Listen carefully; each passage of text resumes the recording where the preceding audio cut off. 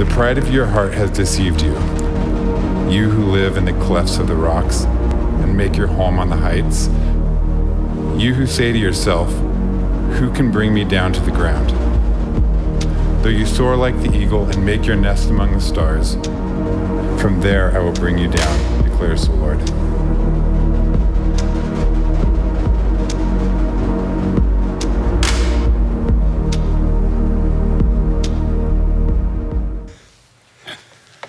We're in our series learning about major lessons from the minor prophets. So there were also major prophets. Last week, Pastor Kevin introduced us to Amos, one of the minor prophets. They're not minor because their lessons weren't important. They were minor because they just wrote less. So if there's minor and major, Obadiah must be a micro prophet. He wrote 21 verses, one book. You can read it. Go home and read it. You can and you should. So what's the point of Obadiah? Here's a guy that God just decided to use to give a message to a people that he was really angry at. They had done things over time to his people. And one thing you don't do is harm God's children.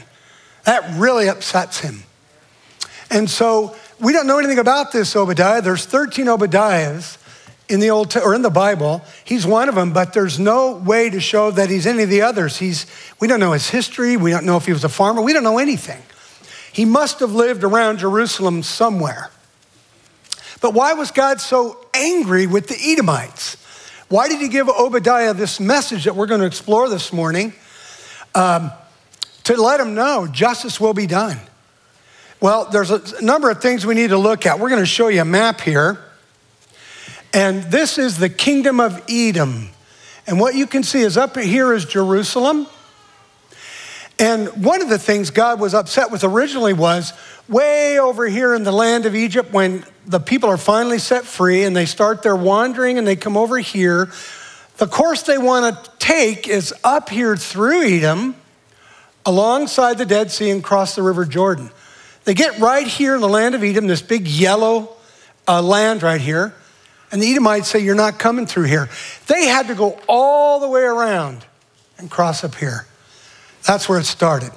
Now, one of the things we know too, history tells us that the Edomites are descended from Esau, and Judah, Israel, is descended from his brother Jacob. And so other things that really made God angry at the Edomites, they joined in other armies coming against Jerusalem to the extent that they not only stole stuff, fought, and killed people, they stopped those trying to flee to safety. They cut them down on the road. They captured them, gave them back to the enemy of Jerusalem. They bragged. You'll read it in the book of Obadiah. You'll read how they gloat over their triumphs. They saw themselves as high and mighty. They lived here in what is modern day Petra, and what would we call the land of Jordan now, the country of Jordan. They lived there. And it was cut out of rock, and they'd be way back in the rock and lived up high. It's not the developed city you can see there now as a tourist, but it still was hard to get to. And they thought that made them special. That made them great. They had a history of being wise, but wise in the world, not wise in the Lord. For all these reasons, God said, Obadiah, go tell them they're in big trouble. That's what we know about Obadiah. So what are some of the major lessons we can learn from the book of Obadiah, from this prophet? First of all, we learn that we reap what we sow. If you have your bulletins, you can fill in your words there. We reap what we sow. I just want to mention also, this isn't karma. People call it karma all the time. Karma is a religious principle in Buddhism or Hinduism especially, where how you live this life here will decide if you come back as a bug to your next reincarnated life, all of that. That's karma. We're talking about a principle built on farming, on growing. So you reap what you sow. If you prepare the land and you put seeds in it and you water it, you'll reap. Something good will come. And so where does pride come into this? We're going to walk through that today. It says in Obadiah 15, the day of the Lord is near for all nations. As you have done, it will be done to you. Your deeds will return upon your head. That's justice. God is perfectly just. Paul goes on to confirm this in 2 Corinthians. He says, whoever sows sparingly, this is the flip side, will also reap sparingly. And whoever reaps generously, or sows generously, misprint, will also reap generously. And he says it again in Galatians. Do not be deceived. God cannot be mocked. A man reaps what he sows. A principle there we know is when we have children, if I pour into my kids the very nature of Christ by loving them the way the Lord loves us, and they're raised with that, they have this capacity to develop an identity. We all develop an identity. Everybody does. It's just, what's it going to be based on? And God's plan is that it would be based on him as our Abba Father and Jesus as our Savior. So whatever is planted in there will grow that. If it's not planted, it won't grow. It'll have to happen a different way. And some folks have a parent that never planted in them, and they feel guilty and later in life and say, how come I don't feel these things from my parent? I'll say, because they didn't plant it. That's how it works. It's just this principle. We reap what we sow. Here's another lesson from Obadiah. Our hearts will deceive us when we push God out. Our hearts will deceive us when we push God out. I want to read you something that Timothy Keller wrote, and it really struck me as kind of capturing this. He said, it is the normal state of the human heart to try to build its identity around something besides God. Spiritual pride is the illusion that we are competent to run our own lives, achieve our own sense of self-worth, and find a purpose big enough to give us meaning in life without God. Soren Kierkegaard, the philosopher, says that the normal human ego is built on something besides God, and I'd say that's true. It searches for something that will give it a sense of worth, a sense of specialness, and a sense of purpose, and builds itself on that. That's the identity. Who I am, what defines me, what I think, how I live my life, that's identity. And of course, as we are often reminded, if you try to put anything in the middle of the place that was originally made for God, it is going to be too small. It's going to rattle around in there. And I'll show you how this has worked in my life. I brought a very old box from my house. It's full of very old stuff. And that identity I was talking about, I want you to think of it this way. It works a lot like a vacuum. As an infant, you're born and you have this vacuum. And it's going to draw in the programming. It's going to draw in the things that you receive from your caregivers and those around you. And it's going to help form that identity that becomes who you are and who you understand yourself to be. It just does that. It's just this vacuum. And it was designed by God for God. But if God isn't in the picture, it's going to take whatever's available. It just is. It's always there. You know, I learned this after the fact. All my life growing up, as soon as I could really think these thoughts, I wanted to be really great at something. I never knew why. And I was so frustrated because I never was really great at anything. I'm still not great at anything. And it used to frustrate me, and I didn't understand it, and it would be painful at times. I'd compete in all these things, and it just never worked. I never became the best or great. I never understood what was driving it. I didn't know where pride was working in that. And so what I did is I lived my life all the way up through high school and after, and when I finally found Christ, it shifted. What I did was I did what pride does. I built different narratives around special times in my life. Different narratives, and they were pride-driven. Let me show you the first one I came across. This is a go-kart trophy for driving a go-kart. It's a real trophy from 1962. It weighs something. This is real metal with real wood. And here's what it says. Some of you don't know what that is, I know. Here's what it says, KRDC winter 1962. Let me tell you what my narrative was. It makes me sick to think about it sometimes. I turned this into, I grew up racing. I was around racetracks. Oh yeah, speed, I love speed. You think you drive fast? Let me drive your car. I'll show you how it works. I grew up racing. And we did have a go-kart shop. And I milked it and milked it and milked it for years. And I just did. I didn't even know why I did. And the Lord came into my life. Can I tell you the truth about this trophy? This was a day at Adams Kart Track that still exists in Riverside, California. And it was a fun day. They had it once a year. And I was on a team with my brother, a kids team.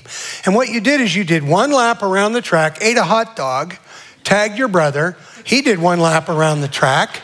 He ate a hot dog. Whoever finished that second hot dog first won. This is a second place trophy. There were 2 teams. This is the truth. But when I told this story, it was, I'm going 50, 60, maybe 70, 80 miles an hour down that back straight. 10 years old. No, I wasn't. I was going 25 and I wet my pants. That's the truth. And I wish I could say it was over, but pride still is in there. Here's a water polo trophy, also made from wood, metal, heavy objects, things like that. Valley League champs, 1966 C. I play water polo. We won the championship. I was second team all-league goalie that year. Oh, yeah. Just soak that in for a sec. I'm kind of a big deal. And I would tell people over the years, the narrative developed, this is my freshman year, I was on a championship water polo team, all-league, barely missed first team. 5 of the guys went on to Division I scholarships. Yeah. That's how it was. You want to know the truth? I couldn't swim well, so they stuck me in the goal because they felt bad for me. And I was second team all-league because we had a great team, not me. We had a great team and we won everything. Here's the talent I did have. I had a high pain tolerance. I can't tell how many balls they bounced off my face and my head. That guy stopped another one. He's awesome. I'm just there going, no. How about this one? This really is a big deal. First annual Mount San Antonio College Ironman Relays, 1969. A call went out around the San Gabriel Valley to all the high schools in the area. Come to the first annual Ironman Relays. The relays were 10 events. From weightlifting to throwing a javelin to running the hurdles to walking on your hands to doing all these crazy events. And I won this. This is first place. I won the whole darn thing. And I milked it. I also got an offer, a college scholarship offer, sort of, off that. I milked that. Because that's the Holy Grail, right? If your kids are in sports, it's like, they're going to get an offer to college. Oh, my gosh. And so I got mine. You want to know the real story? I did win this. We were the only high school that showed up. I was a junior captain of the track team because I was a field event guy. I was a junior. The only others who would go with me to this thing were 8 freshmen. And the letter I got as a result was a letter of interest from the U.S. Coast Guard Academy. But years down the line, it was, oh yeah, I got an offer. How about you? Did you ever get an offer? Because you know what I was doing the whole time? I got this from Francis Chan. I love when he did this. I wanted to shine it here. Light on me. This just, here, look at me. See, aren't I something? I changed all the narratives to make the light shine on me because what I suspected I was inside couldn't make the grade. It didn't cut it. But you know what it should have been? It should have been shined on the cross over there. That's where it should be shined. And in order to do that, we got to walk with Jesus. Otherwise, pride is right here. I'll just suck that up. I'll put that in this bag and I'll move you out, Lord. But it goes further than that. Now it's about YouTube, right? Get yourself on YouTube. I'm on YouTube. Did you know that? I am. I saw me preaching on a YouTube 2013. That's pretty special. Unless you look around the other YouTubes around me where mine is, and you can kind of get the context.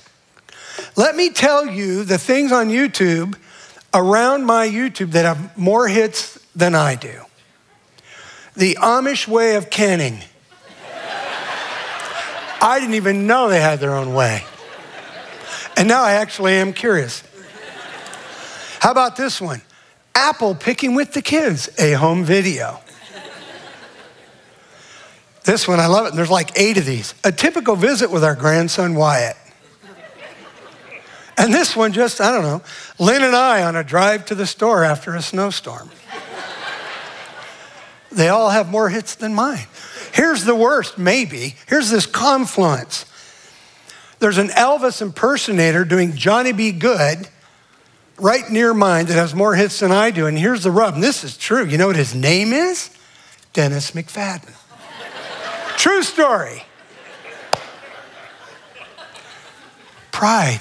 Pride's about the narrative. It's not about the mementos. It's not about what you have. What you have isn't bad. Mementos aren't bad. There's not bad to it. Pride is the one that trips us up. It creates a narrative that takes you away from who you really are. And so how is God going to use me if getting to me has to go through all these false narratives I've created because of pride has taken hold?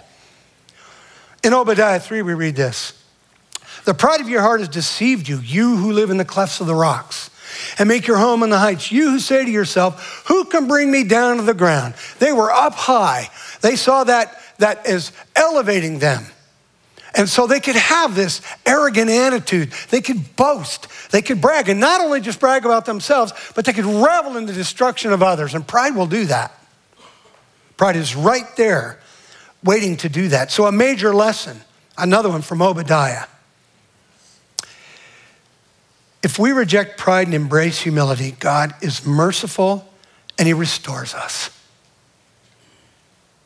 If we reject pride, if I just try to keep this thing shut off and I stay focused on Scripture and focus on the Lord and embrace humility, God is merciful and restores us. Obadiah 17. But on Mount Zion will be deliverance. It will be holy. And Jacob will possess his inheritance. God's saying, Edomites, you're going to lose everything. You're going to lose. Justice will be done in my timing and my way, but it will be done. See, humility in antiquity, in the days of old, humility wasn't what it is now. Humility then was a symbol, at the time of certainly Jesus, of Rome's brutalizing power to strip away dignity, respect and value and cause unbearable physical pain as a sign to you who dare come against Rome, and then as a sign to anyone else who would even entertain such an idea. That was humility. The ancients also drew a line between greatness and honor and reputation, Aristotle would say. You know, it's about your reputation, your honor, your greatness. We're all about that. Humility, the way we think of it now, was frowned upon. It was disgusting in those days. There was sort of a public humility thing you could do to gain favor, which is another form of pride. And Jesus went on the cross willingly, and he died a horrible, brutalizing death, and much to everyone's surprise, it didn't do what the Roman crucifixions did. It introduced humility as coming straight through our Lord and Savior as a trait to be sought, to be admired, not only in ourselves, but in others. And don't we do that now? When we come across someone who's serving so well and we see how humble they are, it just changes everything, doesn't it? It moves us. It would have never done it back then, but it does it now because of Jesus Christ. Achieving greatness in the eyes of society is not our goal anymore as followers of Jesus. It's not our goal anymore. I don't even know what greatness is, for sure. But I know that each of us has a path. And in Ephesians 2:10, we can find what our path kind of is made of. And it says, we are his workmanship, created in Christ Jesus to do good work, which God has prepared in advance for us to do. So we have a path. Everybody who's ever born has a path. You can't be born without God saying you can be born. People have sex, God makes babies. That's just the way it is. And there's a path.